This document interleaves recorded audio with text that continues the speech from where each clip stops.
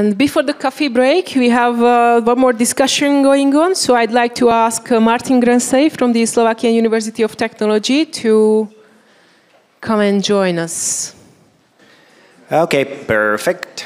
Good morning again, ladies and gentlemen. My name is Martin, like pretty much every other guy in Slovakia, especially born in 1980s.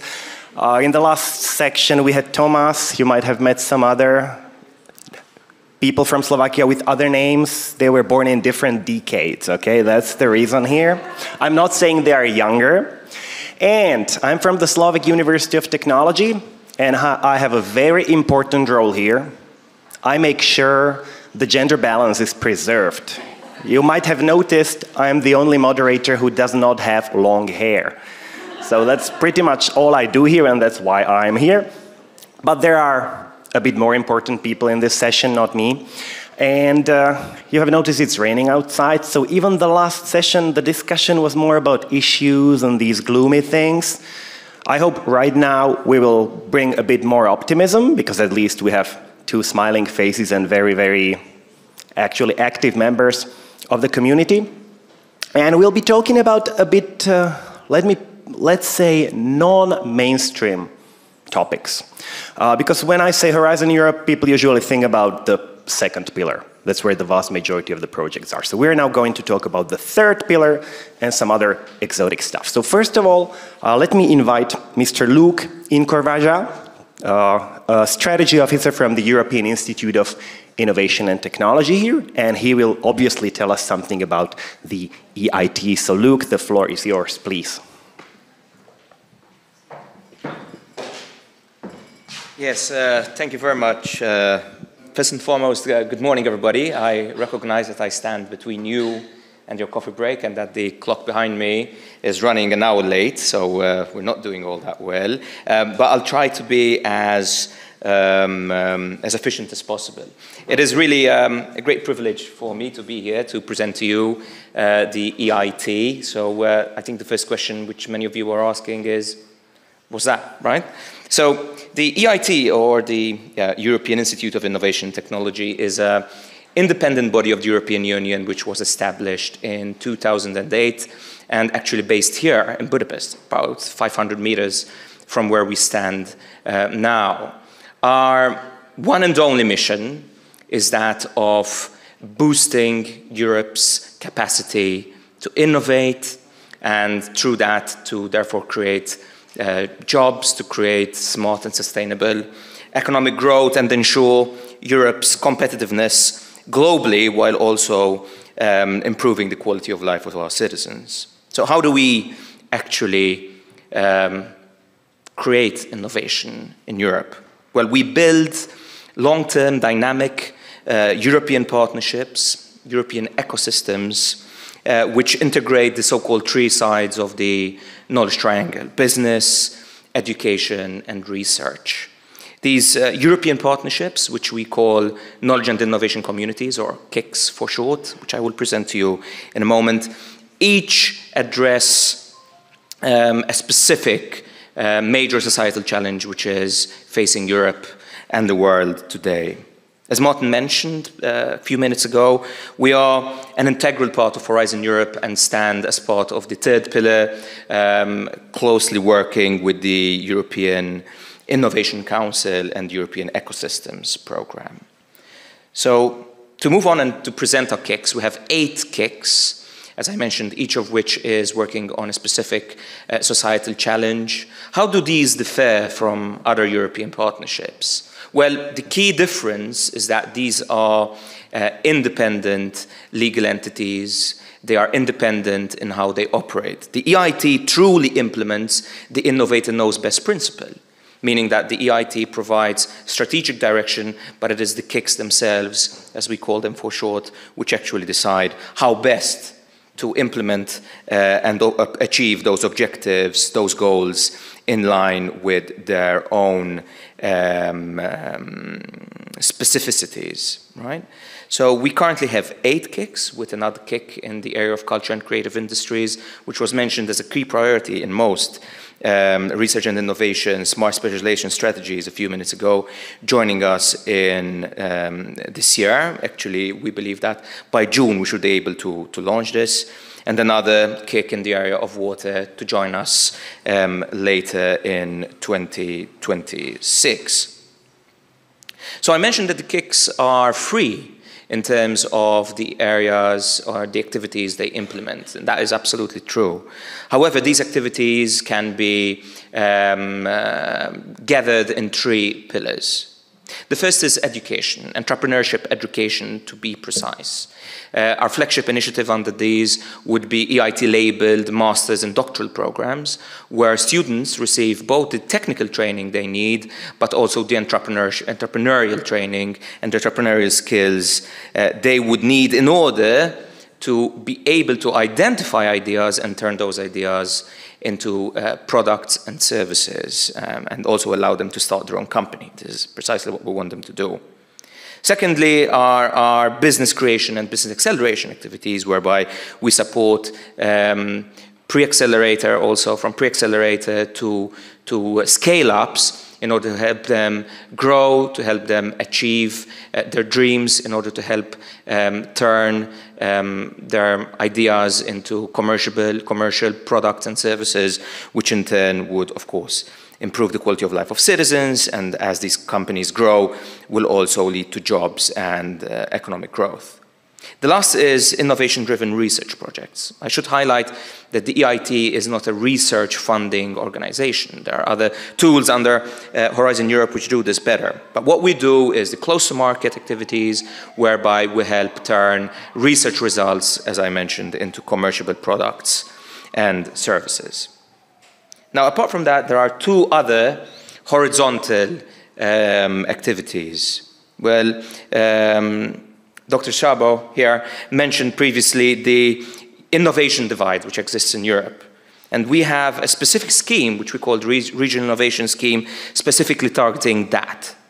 So this is a top-up support scheme under the EIT, whereby we support those countries and territories in Europe considered to be modest and moderate innovators. On the right-hand side, you can see in green the countries which are eligible for that.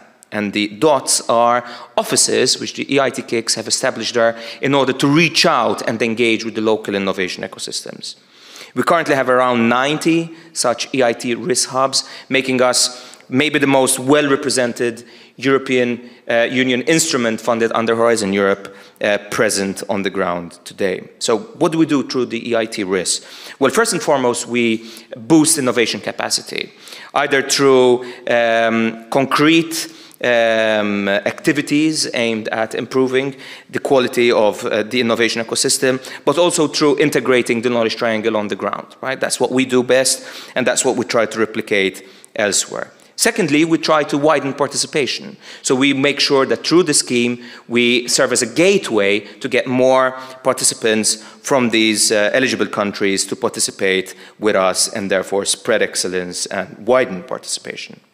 We also aim to establish very close synergies with smart specialization strategies. Our aim is to do this on a place-based approach, so not to have a one-size-fits-all approach, but rather a place-based approach which is driven by our hubs. And also to try and establish synergies in terms of European structure and investment funds, but also under the instrument for pre-accession assistance. I have to mention here that the money allocated to the European the EIT Regional Innovation Scheme is significant. Approximately 450 million euros will be dedicated only to these countries, over and above other support for the years 2021-2027. I should highlight that for now 3 Western Balkan countries only are eligible: Serbia, Montenegro, and North Macedonia, with other countries, hopefully including Bosnia and Herzegovina, joining in the next years. The other horizontal activity which we implement is a tool to support universities in building their own entrepreneurship capabilities and also their innovativeness. But additionally, the scheme helps to support universities in teaching innovation, in teaching entrepreneurship.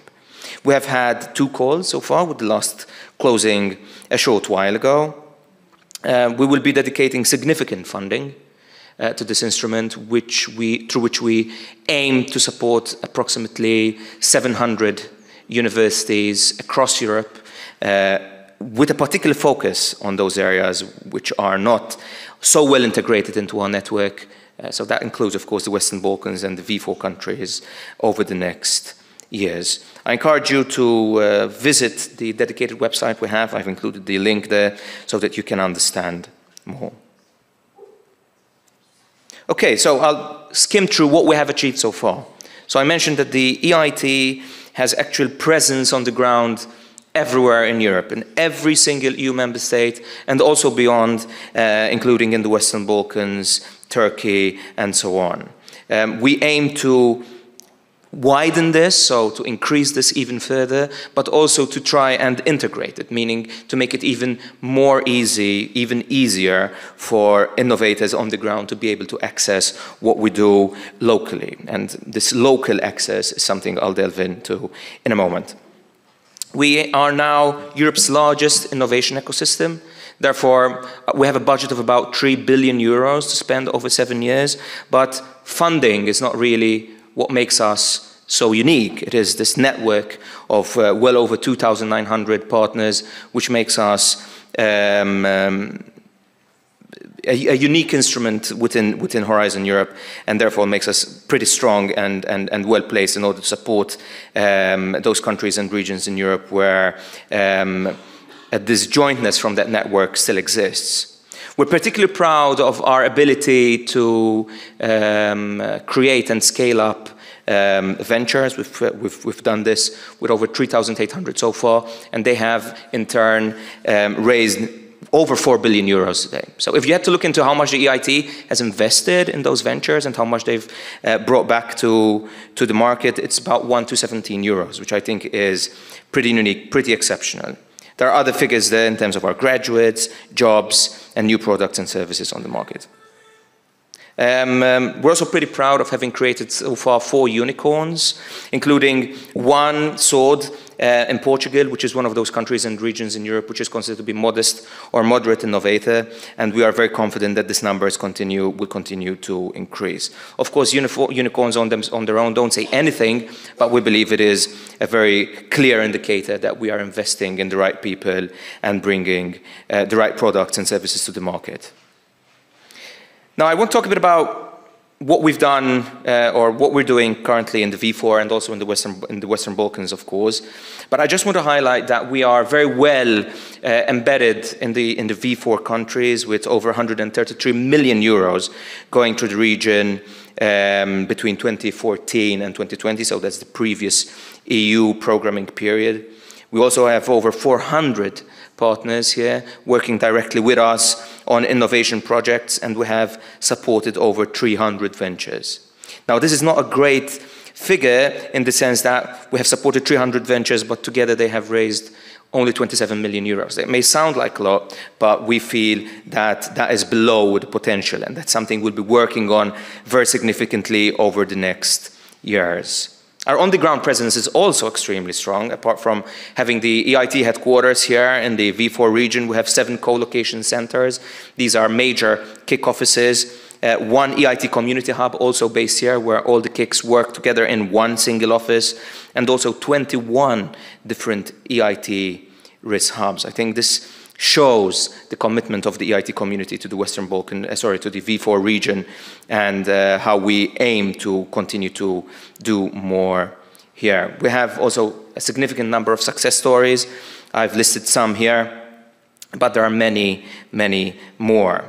The picture in the Western Balkans is, of course, not so rosy in the sense that the amount of money going there still remains very clearly below potential, and the level of participation is also not where we want it to be. But we have committed ourselves to make increasing our engagement with the Western Balkans, as Sinica mentioned actually previously, a key priority for the EIT over the next years. We already have a presence on the ground there, but we will aim to increase this significantly over the next years, making sure that we at least have one EIT risk hub in each EIT risk eligible country in the Western Balkans and beyond over the next years. We'll be using the EIT risks as a key tool to try and bring more Western Balkan countries and more Western Balkan participants into the fold, into the EIT community. And we will, of course, also be placing a particular focus on the Western Balkans when it comes to our tool to support higher education initiatives. But we also have a dedicated project where all EIT KICs are working together in order to engage more and better in the Western Balkans, to try and engage also with policymakers, with many of you around here, to try and ensure that what we do is in line with your needs. And we have heard very loud and clear your call, your concern about brain drain. And this is something the EIT works very, very, very carefully on. The fact that we have such a strong network allows us to ensure that we give support to Western Balkan innovators wherever they are, in their own home country, without the need for them to move. Our network is so vast that through it they can find all the support they need locally. And this is something we wish to ensure we can spread further and bring more to local innovators. Now, I'm coming to the end of my presentation, but I want to talk about what's in it for you specifically. So whoever you are, whether you're a business, an entrepreneur, a public authority, a university, a student, or a researcher, there is something we can help you with. And how, basically? What can you do? So you can either become a partner. So if you're a big university and you're keen on joining one of our KICs as a partner, you can do so. Information on how to become a partner is available on each of the EIT KIC websites. There is a fee, but that fee gives you access, of course, to a lot of benefits. You can collaborate with us. There are various ways of doing so. If you're interested in any of the teams I mentioned today, please do reach out to the contact points, your national contact points, locally, or even to me, and I'll be more than happy to support you. And of course, you can participate in one of the various activities under the 3 pillars I mentioned previously. I've included here exactly how to do this step by step. So you can go on our website, you can check what our KICs do, you can check what they offer, you can check what the value of each of the different ways to collaborate with us can do for you, and then please do reach out to your national contact points, which you have on the ground, and I've also included the link here.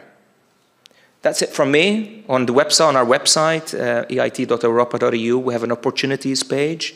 All the opportunities for you to participate with us, to work with us, to gain funding from us or anything like that will be printed and published there.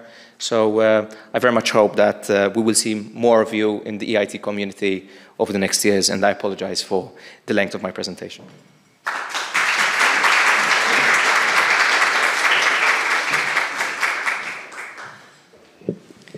Thank you very much, Luke, for presenting EIT to us. I think I'm right if I say the vast majority of us have heard about EIT before. Probably not too many of us have a hands-on experience. So if I could compare it, the EIT is like the Maldives of the grants. But there is something even more exotic, and those would be cascading funds. So that's like the French Polynesia or Tahiti of the grants that even less people heard about, and probably not too many have experience. So who has heard about cascading funds before? Okay, 1, 2, 3, 4, 5. The funny thing is the presenter's hand is not up. Okay, so ladies and gentlemen, this topic will be presented by one of the most popular NCPs in Europe, Marija Sola Spacic.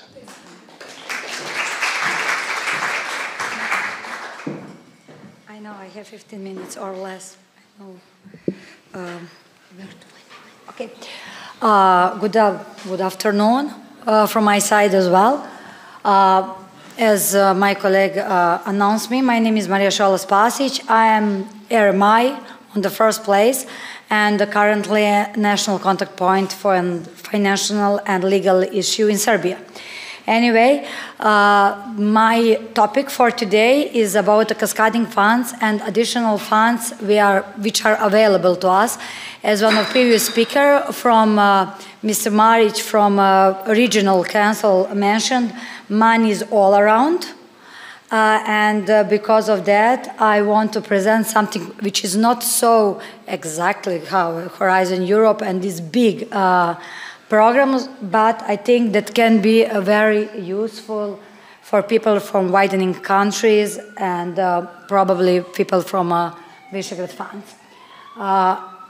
As some of you know what cascading means, also is known in financial support to third parties as a mechanism of European Commission to distribute public funds in order to create new SMEs, new jobs, and the middle cap of companies in adoption or development of digital innovation.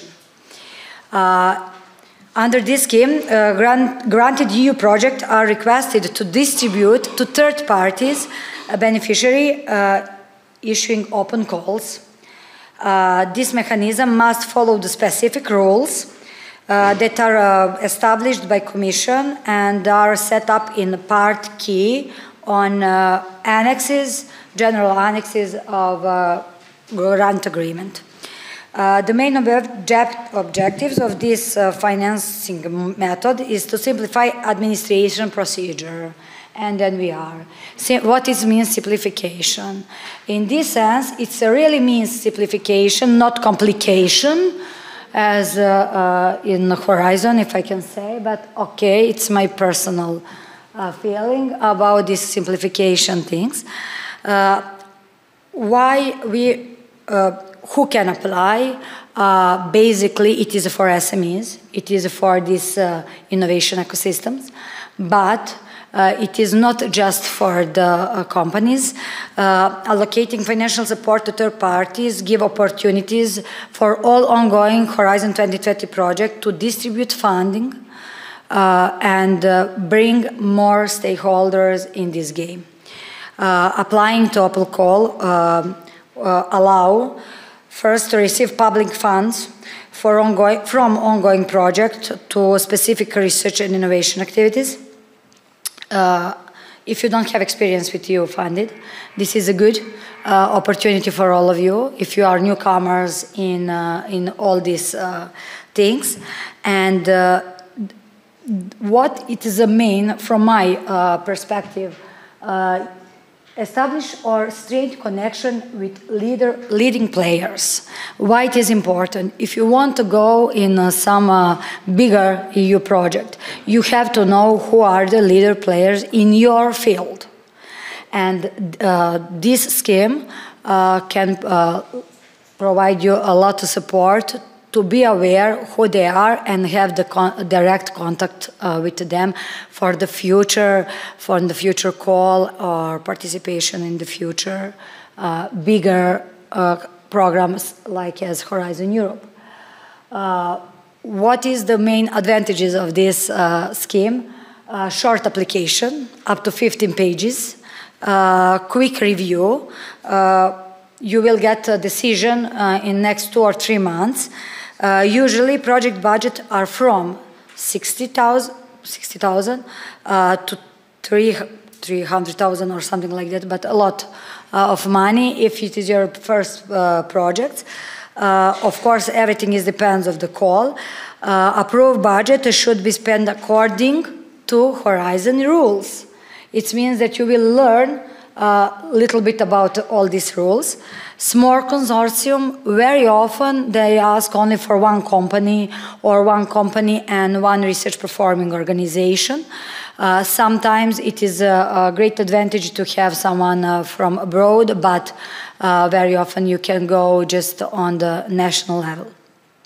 And project duration is from 6 until 1 year. And normally the implementation of this kind of project is not so hard. if we should speak about the topics, these calls cover almost all topics, a broad range of that. And why, after 7 years, not so many of you know for this scheme?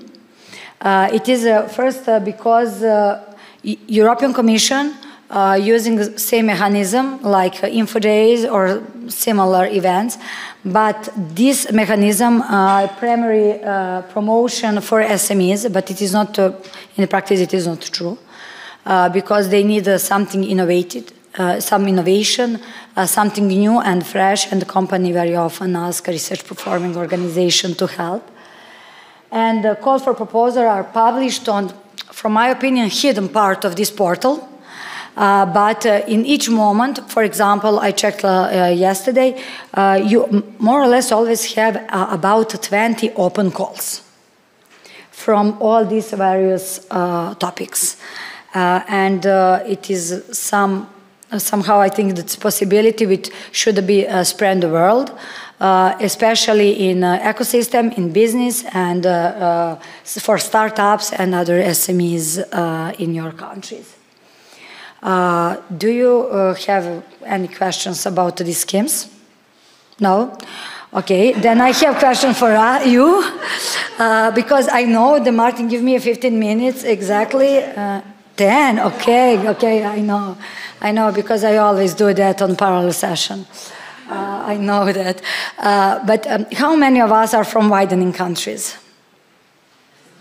Great. Okay. Using this event to discuss a little bit with all of you about this new scheme, possibility which announced before from Commission, and nobody understands how it will look like, except it's like hop-on, hop-off buses from capital in Europe. But yeah, this is a new facility, and this first call just was published. This is the mainly for widening country, and it means it's mainly for all of us. They explain that we can hop on just on the project which are granted from Commission in Pillar 2 or Innovation 8's Pathfinder program, and the Commission published all ongoing projects in which we can hop on. Okay, we are there. There are a lot of countries are widening. I'm not sure that you are aware that it is more than 20 countries. But what is the main challenge is there? Only one institution from one widening country can hop on the project. And the main eligibility criteria that project don't have any partners from widening country from the beginning of consortium.